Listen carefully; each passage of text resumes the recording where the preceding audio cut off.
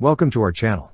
Don't forget to subscribe and put likes, because your support is important for us. And here we go. The Romanian Army has initiated the qualitative and quantitative reception procedures for its first Turkish-made Bayraktar TB2 Unmanned aircraft system, UAS, signaling a significant milestone in Romania's military modernization efforts. This development, reported by the Defense Romania online defense magazine, represents a crucial enhancement of the nation's defense capabilities, with the first training flights for Romanian pilots expected by the end of this month or the start of July. Bearing the Romanian tricolor cockade on their wings, the Bayraktar TB2 aircraft will be officially registered as Romanian state aircraft. The introduction of the Bayraktar TB2 UAS is a key component of Romania's Army transformation program, which aims to be fully realized by 2040. This acquisition aligns with the capability targets within the NATO defense planning process, bolstering Romania's strategic objectives and enhancing its operational readiness. In August 2022, the Romanian Ministry of National Defense sought parliamentary approval to purchase 3 Bayraktar TB2 UAS, each comprising 6 aircraft, at a total cost of approximately $321 million.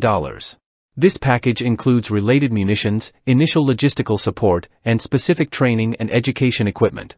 The purchase contract, signed in April 2023, outlines delivery dates in June 2024, September 2024, and January 2025. Earlier this year, from February to June, the first batch of Romanian aeronautical personnel underwent rigorous training in Turkey. Concurrently, the manufacturer conducted acceptance, testing, and reception activities for the technical equipment, ensuring its readiness for deployment. This thorough preparation underscores Romania's commitment to integrating the Bayraktar TB2 into its defense infrastructure seamlessly. The Bayraktar TB2, developed by the Turkish company Bayraktar, is a medium-altitude, long-endurance, male, unmanned combat aerial vehicle, UCAV. It is designed primarily for reconnaissance, surveillance, and precision strike missions and has gained prominence for its operational success in various conflict zones. The TB2's design features a composite structure, a monocoque fuselage, and a blended wing body, allowing for a maximum takeoff weight of 650 kilograms and a payload capacity of 150 kilograms. It can carry 4 MAM laser-guided bombs or Roketsan Sirat missiles, making it capable of effectively engaging a diverse range of targets. Equipped with advanced avionics, the TB2 includes an onboard avionics suite with a triple redundant flight control system and a MIL STD 1553B compliant interface.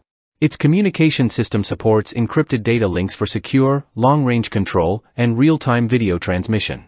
With an endurance of approximately 27 hours and a maximum altitude of 27,000 feet, the TB2 is suitable for prolonged operations in varied environments.